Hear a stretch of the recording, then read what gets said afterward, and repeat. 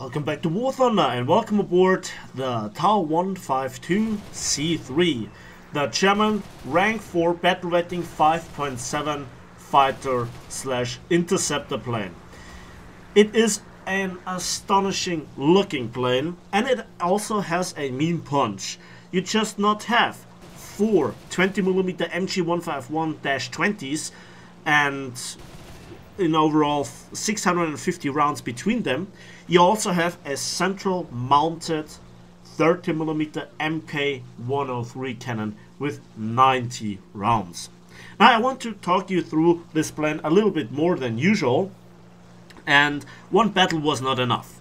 And I wanted to show you a bit of a kill compilation in the beginning, certain scenes, how I play and so on.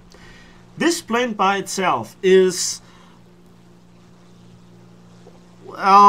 yeah, it's a Focke-Wulf variant, that's what it is. Everything else would be a lie. However, it is not that bad in certain respects and not that good in other respects, especially when you compare it to other nations' aircraft, their capabilities, their firepower and so on. The firepower is the key to make this plane work, and when I first got my hands on this plane, it was outright terrible. No climb rate whatsoever. Everything was just garbage about this plane. The one thing that was really funny though was the firepower on the 30mm. The mine shells at the time did not work at all. What I use here is mine shell and our mine shells or air targets for the 30mm and stealth for the 20mm. I love it when it works like that. That's just beautiful, no doubt about that. So back to the 30mm.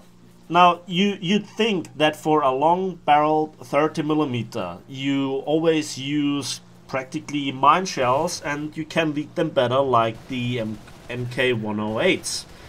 That's true. That's true. However, at the time when I got it, it didn't work. They sparked and did no damage, and the 20mm were more effective. And what I then used were the HREP rounds, and they blew everything apart. They were kind of a little bugged, I'd say, and I just blew bombers apart with 2-3 hits into the fuselage, and it was not just a simple wing rip or something. They just disintegrated, exploded into a million pieces, and were instantly completely dead. So you had no return shooting from gunners or something like that, just simply dead. You know, defensive flying is always an idea, but when you do it, you should do it right. This is what cost this guy his life. Again, the climb rate was abysmal, no energy retention, no acceleration, was always outclimbed. Even in head-ons you couldn't correct the aim. These days the plane is obviously fully upgraded, and also it seems like the flight model got smoothened since then. I haven't flown this plane in a long time, and for the first time I also looked at the repair costs. Nearly 20,000 silver lines. What the hell? That's like double the price of, you know, certain jets, top-end jets. Not all of them, but a good portion of them. I mean, yeah, there are some very expensive German planes there out indeed. For example, the Me-262A1A costs 37,000 silver lines. Okay. I mean, yeah, even the event version, the Me-262A2A costs nearly 20,000. That's a lot of money, to be honest. So those are the kind of planes you struggle to make an instant win. But I digress. Now, what about this plane's performance or how you should fly it? Well, like with every German plane from tier even 2 onwards, you should do the swarm tactic. By yourself, the plane is not very competitive. It gets out accelerated, out turned, out maneuvered, everything. I mean, there are still a lot of inexperienced pilots in Spitfires and other nations' planes that just go for the head-on, and oh boy, I love head-ons in this thing. I just love them. There's a little smoke bug going on, but interesting. Yeah, defensive flying, it would work if it would have a bit more elevator authority, but you always can discourage the enemy by just pulling down, and then they just turn away because they don't want to lose their altitude. That just brings you so far, because then you hand it over the entire advantage. But what can you do if he's behind you in the first place? Yeah, this is practically the scene that I wanted to show you on Norway, where the enemy team had the entire altitude advantage and they immediately gave it away. And you can see the German swarm, Focke-Wulf, Bf 109s, they cannot really turn with the enemy, but you can then scare off enemies from the tail of somebody that is defensive flying, and baiting them and preparing them and catch them off guard. And so many people lack situational awareness, and this is how you can kill them. The plane by itself doesn't offer you anything particular. One thing that I have to say that the TAR 152 C-3 has going for it is the high-speed lockup. German planes practically have the myth of being high-speed monsters, and the C-3 lacks it in terms of acceleration. Yes, you can go fast, but it's not really fast, and it takes you a long time, and to the point that you reach your top speed, you get out accelerated by other planes that then catch you, but you have not already reached your top speed, even in a sharp dive. It is possible to go like 800, something like this, or even higher, but you rarely test it. Even steep dives, catching 750 takes a while. Another plane that I flew recently a bit more often is the Kia 87. The Kia 87 is just, well, it should be a high speed thing, I guess, but it locks up dramatically at 700, and I pancaked very often. So that is a lockup. The TAR 152 C-3 does not have this problem, okay? I mean, it's completely rubbish at low speeds. It can't turn like at all. And then the next thing is the oil radiator. I hope we come back to this in a moment. So, but it feels like a, how to say it? Yeah, it always keeps that maneuverability. Like, the turn time never really increases or decreases, regardless of the speed. So that means you do not really have a lock up, and that makes this plane maneuverable enough at higher speeds to make it work. But you can't keep that speed for a very long time, okay? You don't really can't keep it like a jet, for example. You have decent energy retention, but it's not that good, and that is a shame. This plane could be an absolute monstrosity if it wouldn't be like kind of sluggish. Now, when I got my hands on this plane and I played it stock, it was absolutely rubbish, completely outrageously bad, and just one of the worst planes that I've ever flown. And so to return to it with this bad feeling in mind, I got surprised by how good it now performs in comparison to what I remember. Because after I spatted it, I really didn't touch it at all. And yeah, I guess in this respect, thank you, America. Without your bomber spam, this plane still would not be spatted. I have my usual kind of ritual on Norway to climb for the bombers, shoot one or two of them down. Then if I'm damaged, I can still land and rejoin the fight later on. But if that was, by the way, a nice mixed battle at night over the English Channel. Lovely. But I digress. The thing is, that would not just pay the bill for a repair if you get shot down. Again, it's very expensive in my opinion. But it also, you know, gives you a kickstart, because then you are at altitude and you kind of can return the fight that then takes a place over the middle airfield. So Norway is is really great. At this point I could ramble on for how awesome mixed battles can sometimes be, although it's not very beloved by the rest of the realistic community. I have to say, we waited so long for new maps in realistic and reworks and so on, that, you know, mixed battles offer you, you know, new paths of engagement, and when you then face other opponents than usual, sometimes it breaks a bit of the meta of the known, and you're a bit thrown into the unknown. It's not really Arcade Plus, although sometimes it seems like that. You know, there are two types of mixed battles: really Arcade Plus, and then really rubbish battles and that you don't like. Arcade Plus is, in my opinion, not really an insult, but that is open for discussion and on your personal opinion. I understand people that don't like it. But let's come back to the Tau 152 C-3. Why do I make a video on this plane?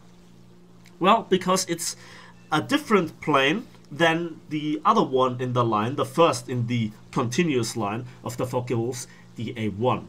Now, I ranted a lot about the A1 being actually the best, but then having so many oil cooler problems and death by so-called realism, yada yada yada. Many people agreed with me, some of them disagreed and said, oh, that's... What they practically said is, oh, you're saying hypocritical nonsense and so on, and learn to play, get good, you know, the nice comments. But what about the C3?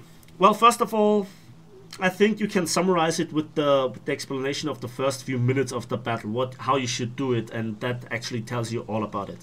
It is an interceptor, so it gets on all maps an interceptor spawn. So it spawns at altitude with a good portion of speed that you can use to rapidly climb and actually be able to intercept bombers, which is a really nice thing, because while this plane has a decent climb rate, it's not good enough to give you an advantage as a boom and zoomer or energy fighter, whatever you want to call it. The next thing would be that you have to use manual engine control to cool the engine, because this thing just will cook. And there comes the comparison to the kind of Focke-Wulf A1 again into it. You can't control the oil radiator. I don't know if this is historically accurate, like so-called semi-historically accurate on the A1, that kills it after a time and you must not use mech at all. In this plane you actually can climb with mech to cool the engine down for the climb. The drag from the radiators is not really that feelable at climbing speeds. At high speeds, yes, it has a definite impact, and then you should go to the automatic engine control. But for climbing, this is what makes it work to a certain degree. Now, this is the battle that I actually finished alive with a decent amount of kills. There was a battle that I came very close to have actually an ace in it, and then I was team killed because somebody thought I would put it on YouTube, and he did not really play that well, and so he wanted to not me put that video on YouTube. So yeah, he team killed me and said, oops, sorry, misclicked. Yeah, you just do not really misclick and somebody does. I mean, come on. If you're a dickhead, just admit it. Because if you don't even admit it, you're a liar as well. But hey, I'm not salty. Ooh, a new Jingles fan package. Okay, I digress. I'm so sorry, I can't get rid of this joke. Back to the plane. The mech on this plane has an evil surprise for you. Now, there's always a kind of a temperature at which every plane overheats in terms of water or oil, where it goes from white to yellow, orange, and then into the red, and then to the blinking red. And at least at this point, you should cool the engine down, either via mech or via cutting the throttle. Now, it's a bit unfortunate if you have to cut the throttle via an engagement, so just the mech is left. But if the mech can interact with all the systems, or the mech is not good enough because the engine just produces too much heat, yeah, you have problems. But here is the problem with the TAR 152 C-3, and that is completely nonsense in my opinion, and just outstandingly stupid. At some point, the critical temperature jumps down, and suddenly you are in the deep red, and you have to cool the engines under all circumstances. And that is just when it jumps, and you're in an engagement. That is just wow. It's about in the 10-minute mark, you know, and that is just evil, you know. So to summarize the TAR 152 C-3. It was awful when it came out, especially when it was stock. The ammunition performed differently. Now you have one of the highest centralized and most evil, dangerous burst mass in the game for a prop plane. You love head-ons. Defensive flying works good enough against unexperienced player. An experienced player just cuts the throttle and waits up until you're on the deck and then shoots you down. But you need to do swarm tactics, okay? Stay in the vicinity of your allies, you know, the blue planes, the green planes, and try to go head-on with as many planes as well. I don't like to give this advice to going to head-on, but that is what this plane is about in War Thunder, it seems. Not my words. Okay, they were, but you get the point. I like the plane. It just looks amazing. The visuals are just amazing. The long body, the long fuselage, the wings, the guns, even the propellers. Everything looks astonishingly beautiful. This is a completely different kind of a design approach, in my opinion, than my beloved P-47s, which I really love, or even the Kia 87, which just looks like a porn star in shape of a plane. I love it. I love it. And okay, I better cut this out. Yeah.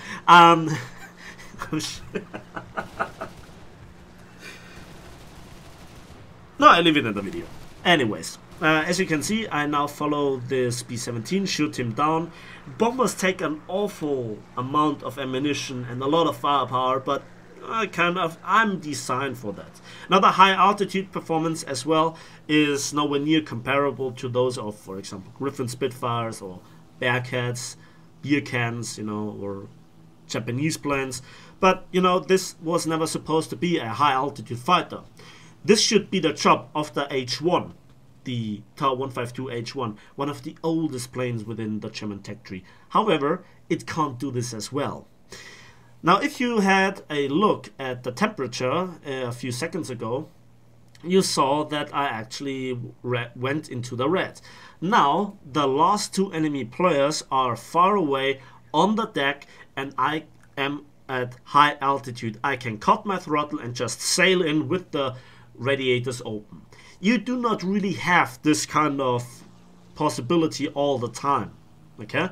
So you have to look at your power output, at your throttle and so on, to keep the engine alive, because again it has kind of this 10-minute marker, and then it just, the critical temperature jumps, and you know, it's weird. Now about the maneuverability, one thing that I just noticed a few, or I remembered actually noticing, was the elevator.